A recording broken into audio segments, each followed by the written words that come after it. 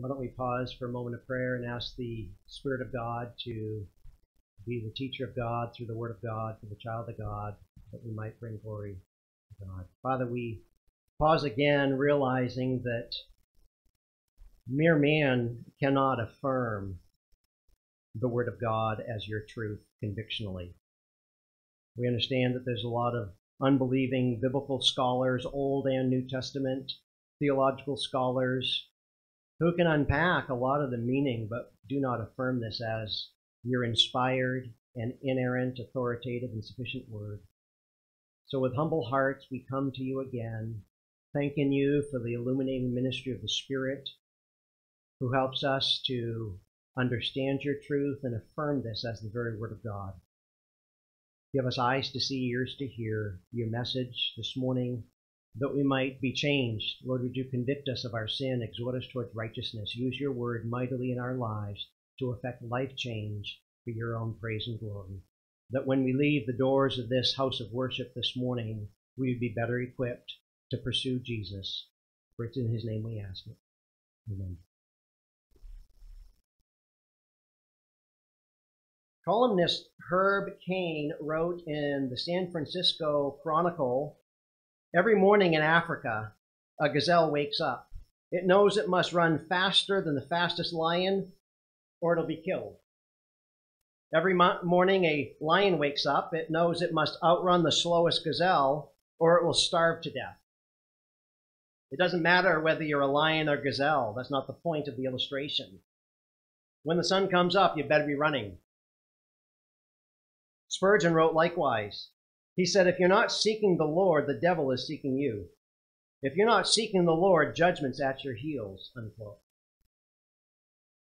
In the Christian life, it's not enough simply to wake up. That's a good starting point, but we're called to run, to become more like Christ, to press ahead in godliness, to seek him more than we have sought him.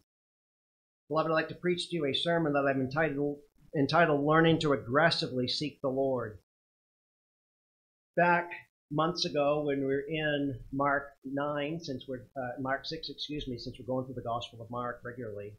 We're on a little summer break here, but in Mark 6, we use John 6 to conclude the sermon because Jesus gets down into the diagnosis of the heart issue of the multiplication of bread. And that's where our scripture reading was at last week, this week, and next week. So I thought it might be apropos. So here in John 6, when we think about seeking the Lord, to say we're seeking the Lord means we're seeking his presence, literally the face of God, which is the Hebrew way of having access to God, to find his presence. You might say we're already in the presence of God. After all, God is omnipresent. He's everywhere.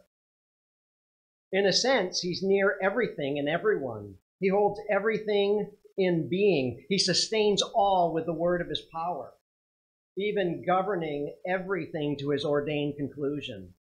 And in a second sense, you might say, well, Pastor Parker, he's always present with his children through covenant commitment to those who are adopted into his forever family through faith. And I'd agree with you. Yes. Jesus says, "I am with you always, even to the end of the age," which are his last words in the Gospel of Matthew. But there's also a sense in which his presence is not always with us, not in the fullness of expression. And it's not so much that God has moved, but our awareness and expression and recognition and aggressive engagement is what is lacking. Otherwise, it would be unnecessary for the repeated biblical admonitions to seek the Lord. Psalm 105:4, "Seek the Lord, seek his presence continually." Why do we find that admonition so often in Scripture if he's here in the same sense at all times?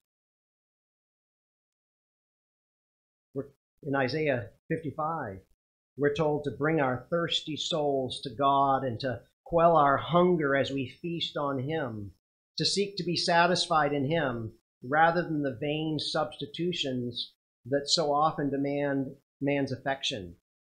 whether that be intimacy in a forbidden relationship, chasing after possessions, sports, education, gravitating toward them rather than being wrapped up in the goodness, greatness, and grace of our Creator, whom we now know as Savior and Lord.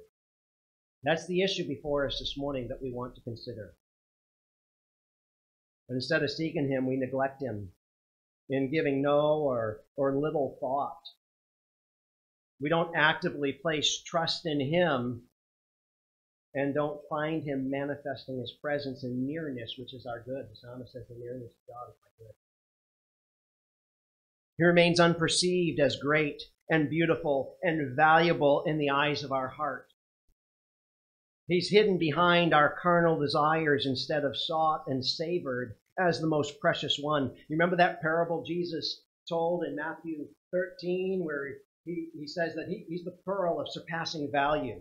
He's the treasure hidden in a field that a man will sell everything to buy that one field to gain that treasure.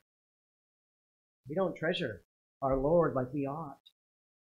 And so we want to consider what it means and looks like to set our mind and heart on God. The conscious fixing and focusing of our mind's attention and our heart's affection. 1 Chronicles 22:19 is one of those admonitions. To set your mind and heart to seek the Lord your God. Paul puts it this way to the saints at Colossae. He said, if you've been raised with Christ, seek the things that are above, where Christ is seated. Set your minds on things above, not on things on the earth. See, we're just seeking in the wrong direction and the wrong things. So friends, I want to invite you to renew your mind through biblical principle and biblical example to follow on seeking the Lord in all of our lives. Our motives, our thoughts, our responses, regardless of the situation of life. We can't change a good majority of the situations in our life, can we? And that's what we end up worrying about. We can't change the situation, but we can change our motives and our thoughts and our responses. We must grow in our pursuit and our seeking.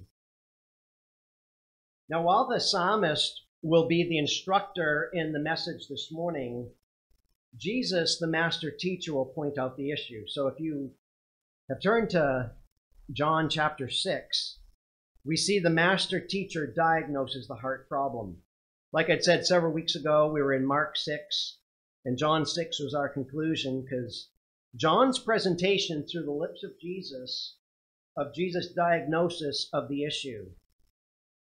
And it was actually in our scripture reading this morning. Last week, in verses 1 to 15 in our scripture reading before the message, Jesus feeds 5,000 hungry men.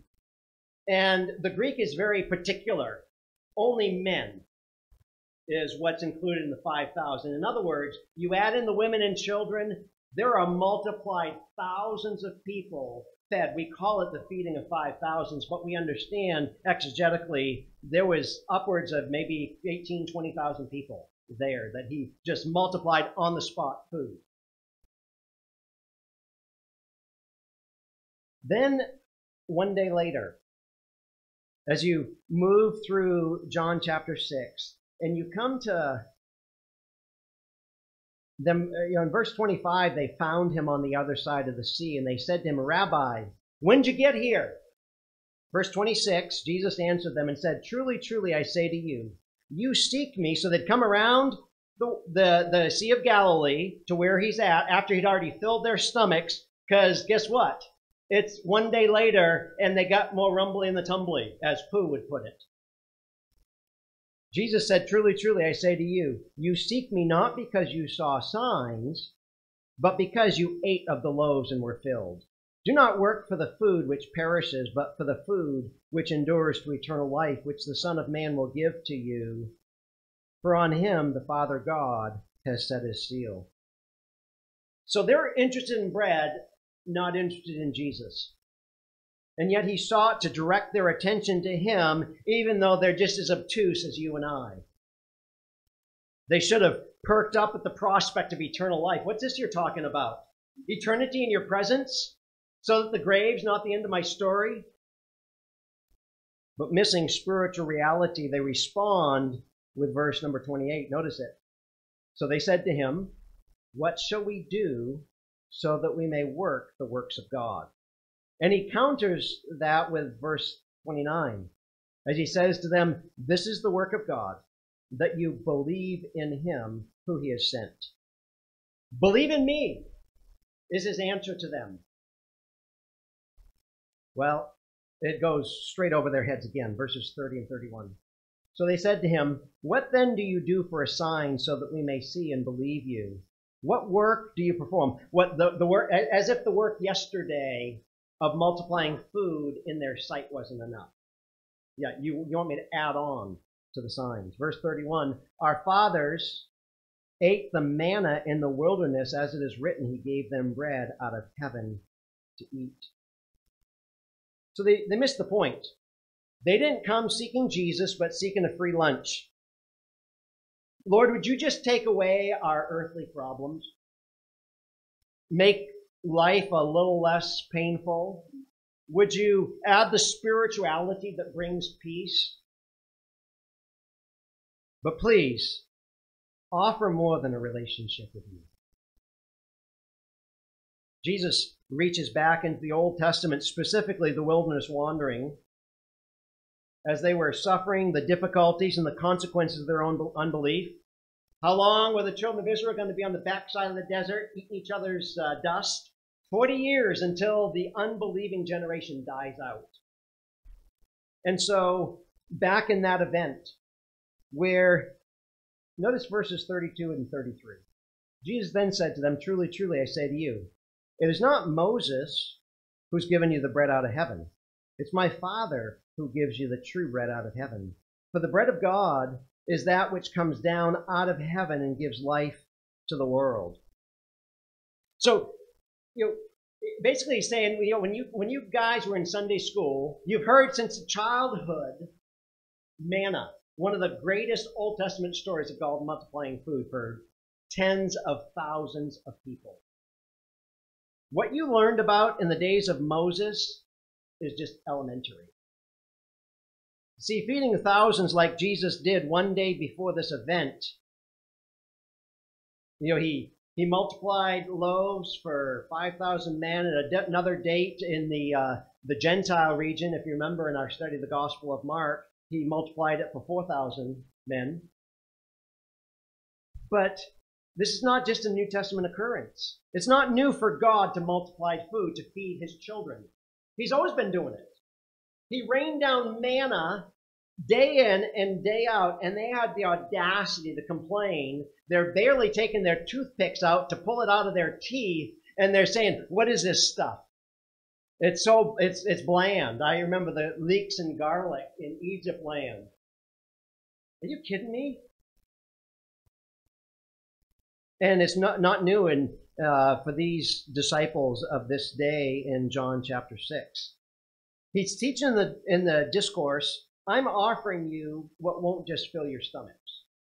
Physical, earthly needs, or sustenance and fulfillment. I came into this world to give life. He offers it to all who exercise repentant faith in him. Verse 34. So they said to him, Lord, give us this bread. We're in. Notice verse 35. Jesus said to them, I am the bread of life. He who comes to me will not hunger, and he who believes in me will never thirst.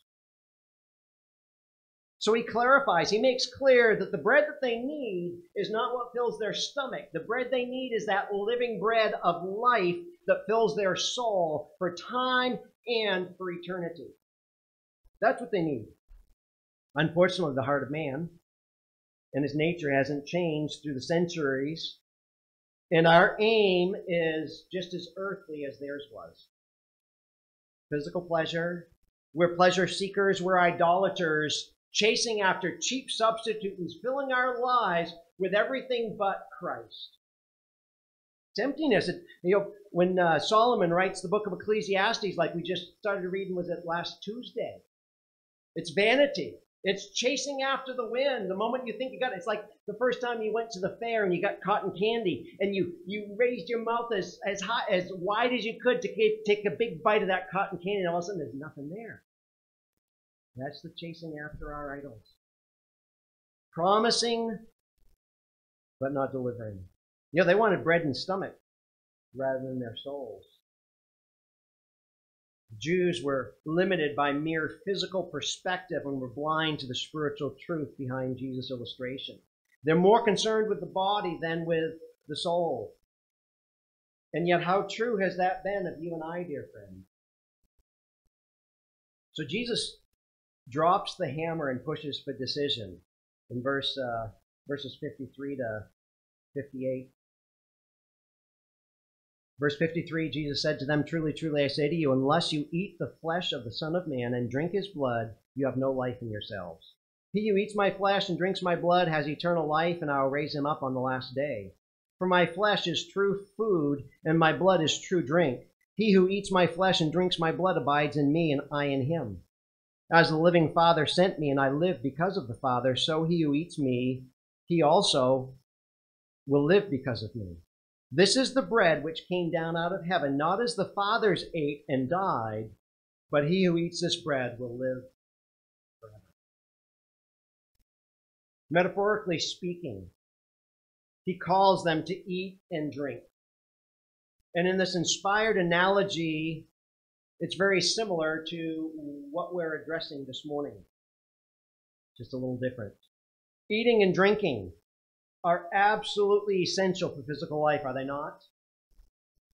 We can go a little bit longer without food than we can water, but we can't go without.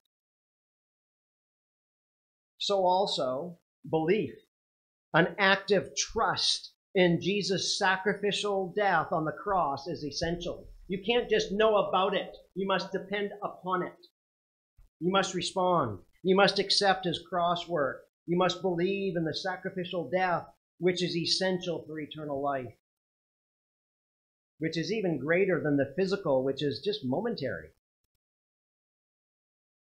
This which is beautifully pictured in corporate worship of the church. When we partook of the Lord's table together, we came together around the Lord's table last week, and we ate the bread and we drank of the cup, celebrating as a church once again what happened 2,000 years ago.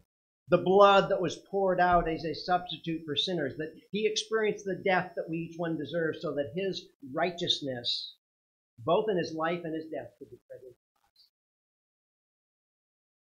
Beautiful picture. But they're obsessed with bread. What they really needed most was being captivated with Jesus. He's virtually saying, "I am what you need. Come to me. Don't search me out for what I can do for you. Seek me." Both for salvation and a sanctified walk. Beloved, we need to learn to relish our redemption, but also our Redeemer. It's not just for all the victuals he gives us. He is infinitely precious. To say that is to say it this way, as we often have said. Salvation isn't merely life insurance out of hell. It is forgiveness of sin, which guarantees eternity in his presence. It's relationship in this life as well as the life to come. That's what we're seeking after.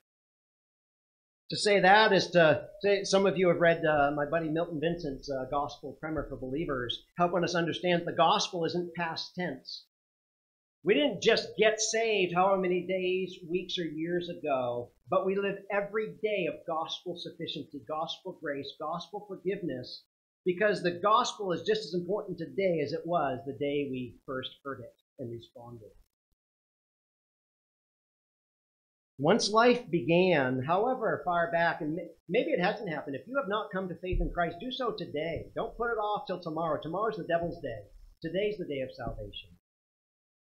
But if you can look back at the history banks of your life and you know a time that you trusted Christ as your Savior and your Lord, that began a seeking. That didn't end the seeking. Once you came to him as Savior and Lord, we live in him. We cultivate this new relationship, this unique union with Christ. They failed to seek the Lord in John 6. So Jesus diagnoses the problem in John 6. Let the psalmist model us. What does this look like? What does this seeking after the Lord look like? And so point 2 is the Psalter's new song of seeking the Lord. Remember how the psalmist says that the Lord has put a new song in my heart? Our affections changed the moment we met the Master. Our sin that we used to love, now we hate. And the righteousness we used to hate, now we love. And they've swapped. Now we're born idolaters, chasing everything other than Him. And the day that we bowed to Him as Savior and Lord, glory hounds have to give it up. Not about my glory, but His glory. We were stopped dead in our tracks when we repented and believed. We bowed to His lordship and became slaves, and now there's this new orientation in life. But even though we're saved, we're born again, we're adopted into His forever family, we've got a new capacity to love Him, which we didn't have. But we brought our sinful habits and desires and orientations with us. A lot of baggage. Every one of us bring our baggage with us to Christ. And so it begins this life of putting off sinful habits and replacing them with righteous ones, and learn how to renew our minds to seek Him in all the issues of life.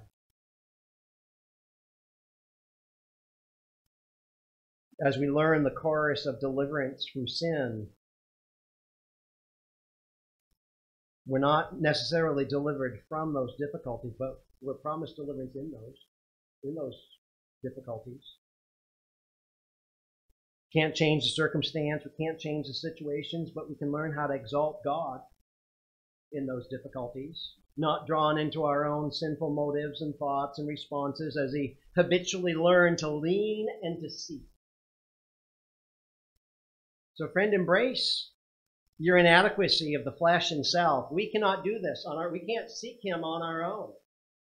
I think I mentioned from that microphone over there, this is one of those mornings where the Lord reminds us that we are weak creatures. You leave the bulletin behind, you leave the report of concern behind, and it's all Him. Okay, Lord, move on. Seek the Lord while He may be found. Even starting every day intentionally and actively seeking His presence before we seek the presence of anyone else. How often do we, first thing we're seeking is, okay, who texted me? What's going on social media? Let me get to my YouTube videos I watch. Oh yeah, I just ran out of time for my devotions. I got to get off to work.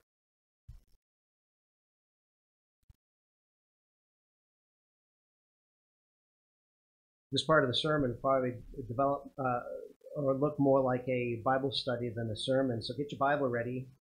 Be ready to jump around a bit. Turn back with me to the Old Testament hymnal, the book of Psalms. Let's start in Psalm 27 for a moment. Psalm 27.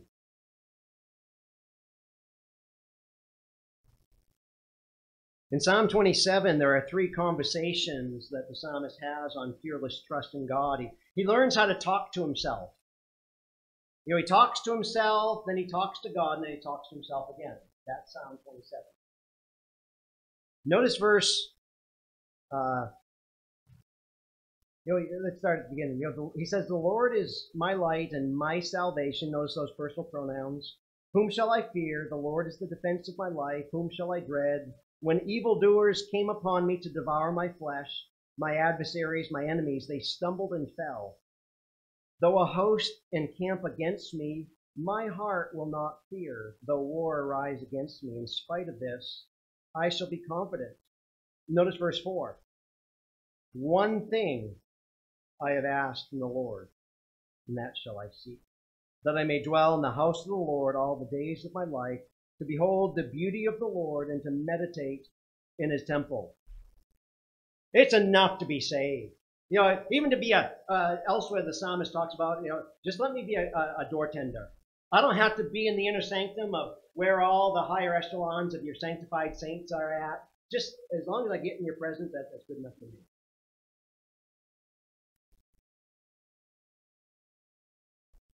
Jump down to verse 7. Hear, O Lord, when I cry with my voice. He'd already talked about his enemies that are after him. Be gracious to me, answer me. When you say, seek my face, my heart said to you, your face, O Lord, I shall seek. You notice his conviction.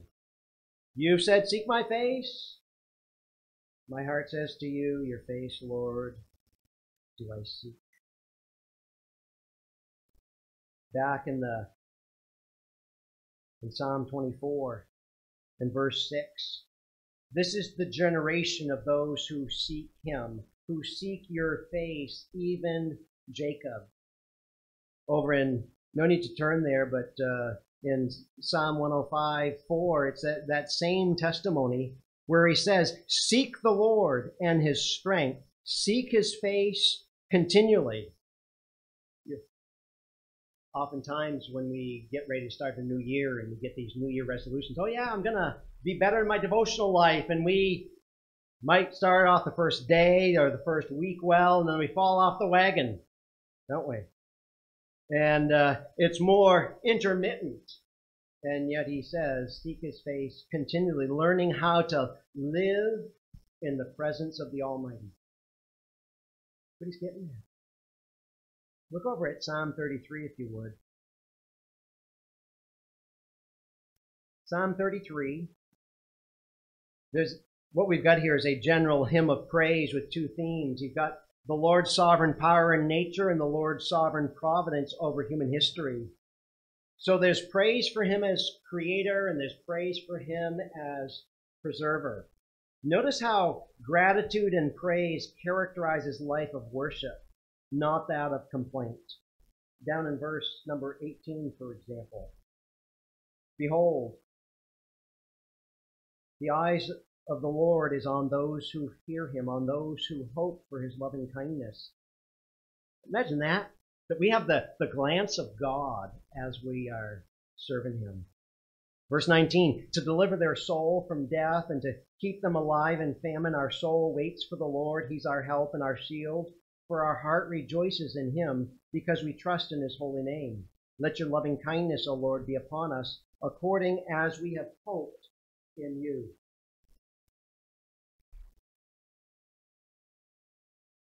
Go over several Psalms to Psalm 42. Psalm 42. And while you're turning there, I wonder if your cry is as the chorus that we've sung before, that as the deer pants for the water brook, so my heart pants after you, O God. Psalm 42. Now, before we read a couple of these stanzas, we don't know the historic occasion of Psalm 42, the exact situation, but we do clearly see the psalmist's situation is intense. It's greatly aggravated by surrounding mockers. And I got to confess to you, I've been this message has probably been percolating for the last 2 or 3 years in my heart, as I've been trying to learn from the psalmist how to seek the Lord more constantly in life. And I recall a time or two when the Lord rescued me through this very passage as I prayed it back to him and took my wounds and injustices to the God who is just.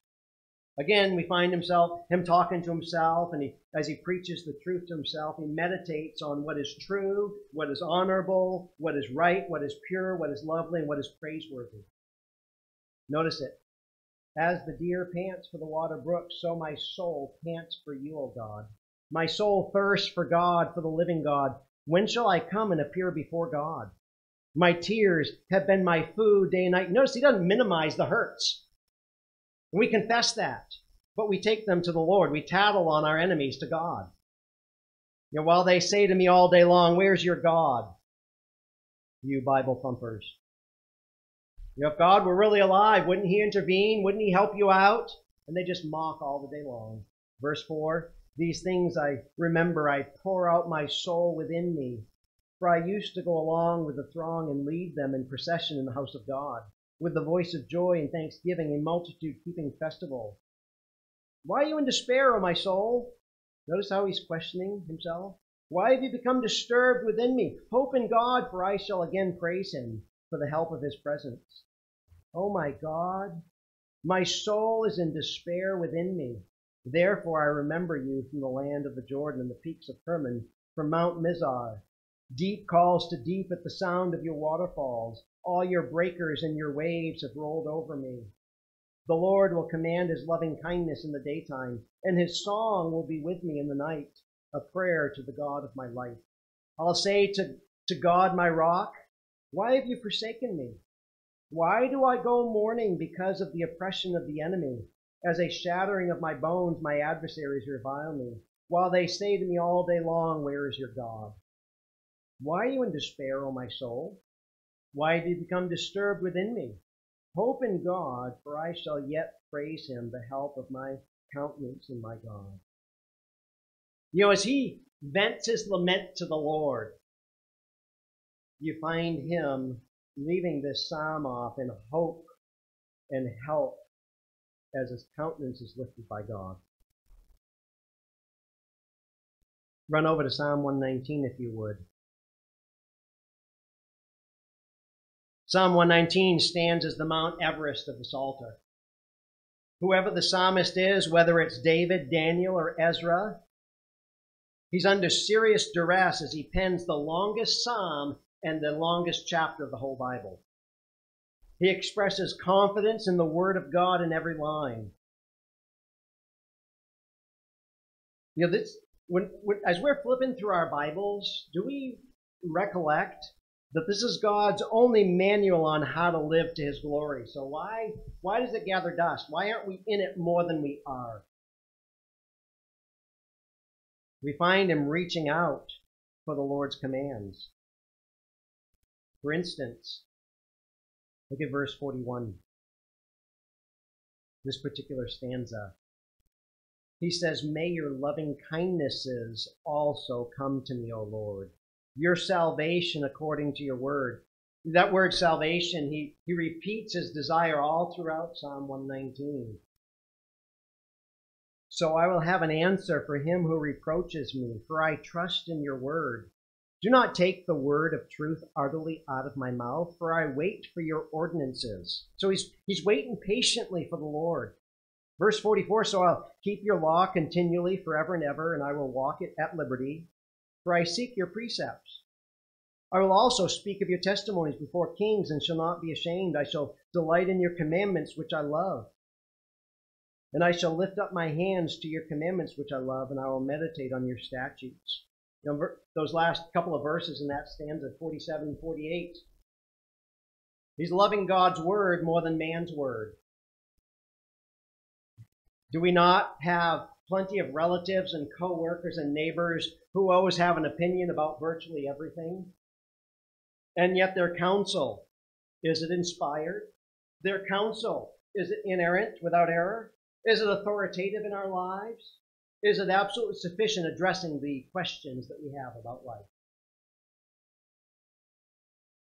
We find in Psalm 119, especially that stanza we read together, a leaning into God's promises, not man's weak promises. George Mueller, many of you have read his biography. George Mueller trusted God as a pastor and as a director of an orphanage that cared for thousands of destitute children. His partner in ministry was his wife, Mary. Their marriage was so happy that Mueller testified that he never saw her at any time without a new feeling of delight. When she died, 1870, after 39 years of marriage, he continued to trust in God and his goodness. And the scripture he chose for the funeral sermon that he preached was Psalm 119, verse 68, which says, "Thou art good and doest good." What did he tell us about God? You are good and you do good. The three divisions of his sermon were, the Lord was good and did good, first in giving her to me. Funeral sermon for his wife, point number 2. In so long leaving her to me. And third, in taking her from me. Can we see the goodness of God when we don't see the wisdom of God? That when we can't see his hand and what he's doing, we trust his heart that is only good towards his children. Back in Psalm 77, if you wanted to turn with me. This little Bible study on the psalmist seeking to teach us how to seek. Psalm 77. In Psalm 77, Asaph illustrates one cure for depression. As he commits to focus on God's goodness and past deliverance, he vents his lament to the Lord, his bitter complaints turn to hymns of praise. And he ends with the good shepherd who leads him like a flock. Notice it. Verse 1, he says, my voice rises to God, and I will cry aloud. My voice rises to God, and he will hear me. In the day of my trouble, I sought the Lord. In the night, my hand was stretched out without weariness. My soul refused to be comforted. This is when you keep keeping on in your prayer time with God. When I remember God, then I'm disturbed. When I sigh, then my spirit grows faint. You've held my eyelids open. The sovereign one doing that. I'm so troubled I can't speak. I've considered the days of old, the years of long ago.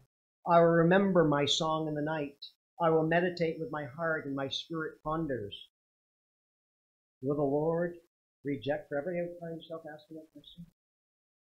Will he never be favorable again? How long is this difficulty going to go on? In other words, verse 8, has his loving kindness ceased forever? Has his promise come to an end forever? Has God forgotten to be gracious? Or has he in anger withdrawn his compassion? Then I said, it's my grief that the right hand of the Most High has changed. I shall remember the deeds of the Lord. Surely I remember your works of old. I'll meditate on all your work and muse on your deeds. Your way, O God, is holy. What God is great like our God? You are the God who works wonders. You have made known your strength among the peoples. You have by your power redeemed your people, the sons of Jacob and Joseph. The waters saw you, O God. The waters saw you. They were in anguish. The deeps also trembled. The clouds poured out water. The skies gave forth a sound. Your arrows flashed here and there. The sound of your thunder was in the whirlwind. The lightnings lit up the world. The earth trembled and shook. Seemed like everything's in chaos in life. Your way was in the sea, and your paths in the mighty waters, and your footprints may not be known. You led your people like a flock by the hand of Moses and Aaron. When everything was chaotic, God still led his sheep along. Let's turn over to 143 for just a moment. Psalm 143. He fervently appeals to God's character and for him to hear his prayer. That's how he begins. Hear my prayer, O Lord. Give ear to my supplications. Answer me in your faithfulness and your righteousness. He remembers in verse 5 the days of old. Can we ever find a time, either in inspired history banks or in the history banks of our own memory, a time that God has not been faithful? Not a one. So this remembrance is good for us. Notice how God is active as the psalmist is active. Verse 8, let me hear your loving kindness in the morning, for I trust in you. Teach me the way in which I should walk, for to you I lift up my soul. Deliver me, O Lord, from my enemies. I take refuge in you. What I want you to see in verses 8 and 9 is verbs. This is the action. Here he is trusting. Here he is lifting up his soul. Here he is taking refuge in God. The life of the believer is not one of passivity. He says, I trust, I lift, I take refuge. Over in 145. Psalm 145, I read the first few verses for our call to worship, to orient our minds to worship this morning. Down in verses 18 to 20, what a grand promise. He says, the Lord is near to all who call upon him, to all who call upon him in truth. He will fulfill the desire of those who fear him. He'll also hear their cry and will save them. The Lord keeps all who love him, but all the wicked he will destroy. So here David penned this most exquisite conclusion to all 75 Psalms in the Psalter that he wrote. Here, the King of Israel extols and celebrates the King of eternity for who he is, for what he has done, and what he promised. He promises God's nearness when he seems so far off. The promise is salvation when we can't deliver ourselves. The promise is for him to preserve that which we can't keep.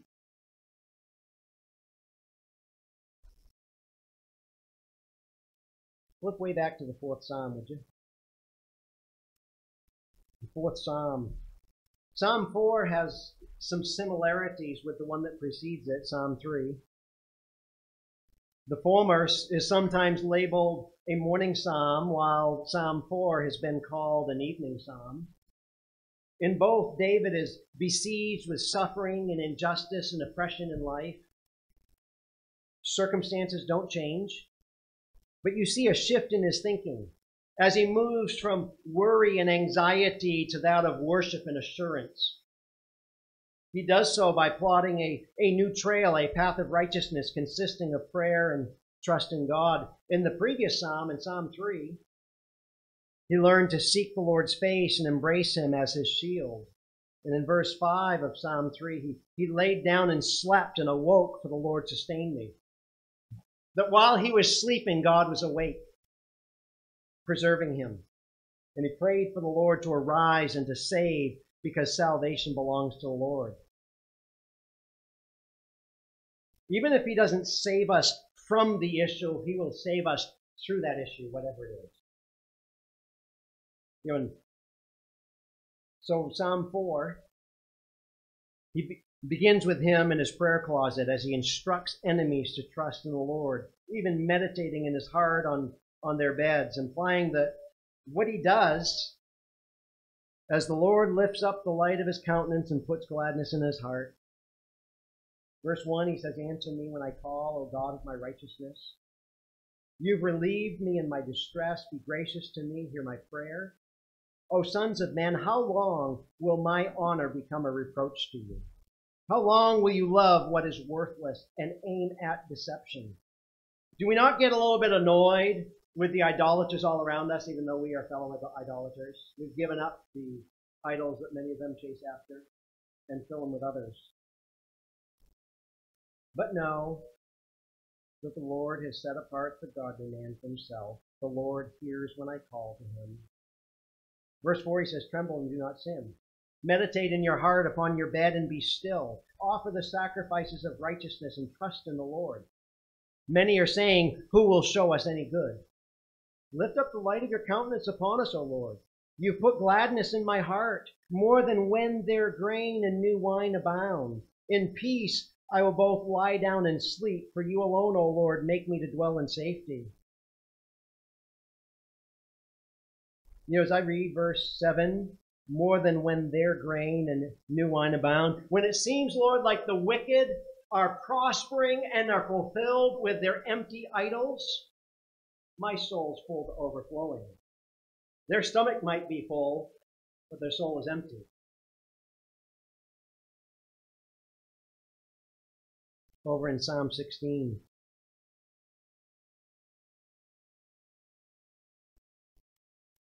In Psalm 16, the first verse is the only prayer, and the rest is David's personal testimonies of trust. Matter of fact, there's a sermon on our website when I did remember the recorder.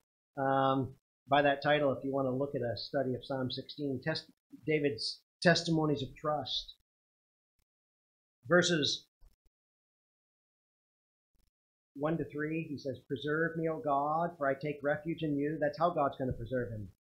David leans into him. "I said to the Lord, you're my Lord. I have no good besides you. As for the saints who are in the earth, they're the majestic ones in whom is all my delight." In verse 4, he refused the idolatry characterizing those all around him, that which used to be characteristic of his own life.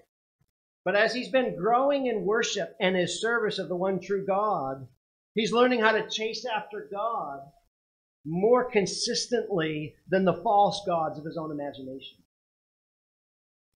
Sorrows are multiplied in chasing false gods, be they wine, women, or wealth, like Solomon experienced. Verse 5, he finds satisfaction and fulfillment in the Lord. The Lord's my portion of my inheritance and my cup. You support my lot. Verse 6, there's blessing and bounty. Lines have fallen to me in pleasant places. Indeed, my heritage is beautiful to me. I will bless the Lord who has counseled me.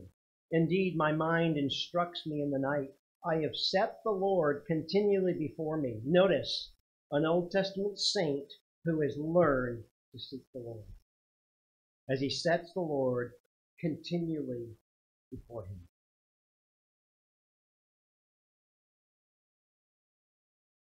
I'm skipping over so many pages. I'd love to spend more. Flip over to Psalm 25. Can't miss out on this. In Psalm 25, David's not emphasizing a pie-in-the-sky mentality that shaves the edges off the heavy issues of life in a fallen world. In a fallen world, life is hard, it's heavy, and many times it really sucks, doesn't it? It's hurtful, it's painful. And yet he affirms his dependence. And dependence is not a bad thing as the world preaches to us, because he needs to learn how to trust God no matter the troubles or the troublemakers. You know, when he doesn't know which end is up, where to go, what to do, he says in verse 4, make me know your ways, O Lord. Teach me your paths. Lead me in your truth and teach me, for you are the God of my salvation. For you I wait all the day. Notice how he's leaning into God's promises, just like in Psalm 119. To say that is to say this. When people are saying, well, God told me thus and such, can I just say that the Spirit's lips are sealed if your Bible's closed? This is the spirit of revelation that inspired his word, and he never contradicts it, but speaks in accord with the open word. So here he is leaning into God's truth. There's a reason why God inspired Scripture, that as we commune and learn to listen to him and align our wills with his in our prayer time, and as we read the Scriptures, he makes our path straight. That's why in verse 5 he waits for God all the day. John Newton, author of the hymn Amazing Grace, watched cancer slowly and painfully kill his wife over a period of several months. Horrible experience. In recounting those days, Newton said this. He said, I believe it was about 2 or 3 months before her death when I was walking up and down the room, offering disjointed prayers from a heart torn with distress, that a thought suddenly struck me with unusual force to this effect. The thought that the promises of God must be true. Surely the Lord will help me if I am willing to be helped. It occurred to me that we are often led from an undue regard of our feelings to indulge that unprofitable grief which both our duty and our peace require us to resist to the utmost of our power. I instantly said aloud, Lord, I am helpless indeed, I myself, but I hope I am willing without reserve that thou shouldest help me. Newton was helped in a miraculous, seemingly remarkable way. During those remaining months, he carried out his duties as an Anglican minister and was able to say, through the whole of my painful trial, I attended all my stated and occasional services as usual. You know that Mueller wasn't the only one that preached his wife's funeral. John Newton preached his wife's funeral. How was the author of Amazing Grace helped? Because he chose to be helped. He realized it was his duty to resist, to be the utmost of our power in inordinate amount of grief and distraction. Though he grieved, he didn't grieve without hope like unbelief. He realized it was sinful to wallow in self-pity. Then he turned to the Lord, not even asking, but only indicating his willingness to be helped. He wrote this. He said, I was not supported by lively, sensible consolations, but by being able to realize to my mind some great and leading truths of the Word of God. You see, it was the Spirit of God who helped him by making the needed truths of Scripture alive to him. He chose to trust God. He turned to God in an attitude of dependence and was enabled to realize certain great truths of Scripture that day and the days after. This is verse 5's lead me with truth. Are you claiming God's promises? Are you looking at the certainties rather than the situations? He says, in you I trust. Isaiah states the same thing in Isaiah 26. He says, the steadfast of mind you will keep in perfect peace because he trusts in you. Why? Because he trusts in you. Trust in the Lord forever, for in God the Lord we have an everlasting rock. And as I skip over so many of these Psalms this morning, now that we've barely broken in the pages of Psalms together in our ever so short Bible study, I'd exhort you to continue the practice of sitting with the psalmist. Build a habit of treasuring the Psalms as they help you in how to seek the Lord. Maybe you would re-listen on the website or on YouTube and jot down some of the verses that you could commit to memory, that you would meditate to fill your mind and renew your mind. Use them to wash away wrong and sinful false thoughts with the water of the Word. Fill your arsenal full of the weapon of the Word to ward off the despairing darts of the devil. Now, dear friends, I understand that we imperfectly, impassionately pursue the Lord. Thus the message today. When we fall off the wagon, we get back up and we start again. We're prone to wander, as the old hymn says, prone to leave the God we love. There is a tendency in our hearts towards this Laodicean Christianity to be lukewarm rather than red-hot communion. We ought to beg him for more.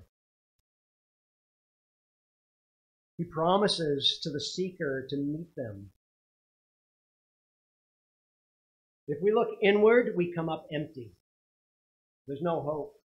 We look outward and upward, there are pleasures forevermore. But I fear that we might get through you name any trial in life that you've gone through, or mark this down for Monday morning. We might never learn the lesson. Never grow to be more like Christ. God might physically deliver us from cancer. God might financially deliver us from debt and a lost job or a lost home. You fill in the blank, whatever it is that he might deliver us from, and yet us not learn how to seek him. It's been a lost trial. Wasted. Has our faith been strengthened? Has communion been cultivated? Have we drawn closer in fellowship to the one who died for us and rose again and is coming again? Seek the Lord while he may be found. We read in the Scriptures that the name of the Lord is a strong tower. The righteous run to it and they are safe. Some disciples were coming to Jesus. Not so much unlike in John 6, but in Matthew 6. And they're worrying about what are we going to eat and what are we going to wear. These are necessities of life. And he helps them get their eyes off food and clothing. And he says, seek first my kingdom and my righteousness. I'll take care of all this. Seek me. Not fallen logic. Not your experience. Not your worry. Put on the Lord Jesus and make no provision for the flesh. Now, returning your thoughts to Jesus in John 6, and we'll close there. When he said, no need to turn there, as long as we're together. Eyeballs, right? The preacher would say to us in school. Jesus said to those following him that day to eat his flesh and to drink his blood. How do we do that? Well, it's when we look to him in faith. When we believe he's who he said and he actually did what he said he did. That Jesus came as a Savior, bringing eternal life to a lost and dying world. He didn't come as a waiter serving bread to a crowd of greedy people who would come back the next day. Lord, we're hungry again. He came to deliver from the power and penalty of sin, not to meet perceived needs, that if lonely, he'll be your friend, or if single, he'll be your companion, that if you feel rejected, he'll be your encourager, or if you're broke, he'll make you rich. He didn't promise any of that. John 6 teaches clearly his identity and his mission as Savior from sin. End of story. Sin is the worst problem you and I have with him. And he forgives, he cleanses, he delivers, he changes. And like I said at the outset of the message, if you have not fled to Jesus as Savior and Lord, do it today. If you've got questions about forgiveness of sin and salvation in Christ, we'd love to sit down and talk. You want to invite them a coffee? Coffee's on Grace Bible Church. And we'd love to meet and engage with you on the gospel. You've come to Christ. Continue to seek him as an adoring worshiper. Grow in this discipline. Grow in your pursuit and love of him. Because sin is not just our lawlessness and stepping over the line. Sin is also seeking satisfaction anywhere but Christ himself. That's an idol in biblical theology. As I was writing this up this week, Jeremiah was just leaning into my shoulder in Jeremiah 2. He says, my people, speaking for the Lord, Jeremiah says, my people have committed two evils. They've forsaken me, the fountain of living waters, to hewn for themselves cisterns, broken cisterns that can hold no water. We've got a natural inclination to look to other things for refreshment of our souls, rather than to the Lord as our chief satisfaction. Isaiah would be the first one in Isaiah 55:2 to turn from these to the triune and living God. Probably don't remember the sermon title, but it was learning to aggressively seek the Lord. Yeah, we talked a lot about seeking the Lord, but how aggressive are you? How active are you? Develop a plan and discipline yourself as to how you will seek him. It's a conscious choice. Plan. We don't coast through. Let's look to the Lord in prayer together, shall we? Father, you present us in Scripture Christ himself, in whom are hidden all the treasures of wisdom and knowledge. We want to pray with the psalmist as he's prayed so often. We know we want you, but we don't want you like we need to want you. Help us to be able to sing and to pray that we want you more than gold and silver, because only you can satisfy. Lord, might you direct our hearts to the love of God and to the steadfastness of Christ. We thank you even for your promise in the faith chapter of Hebrews that you reward those who diligently seek you. Help us in this endeavor today and the coming days should Jesus tarry. All for your praise and glory, that you'd make us better seekers of you. We pray in your Son's most precious name. Amen.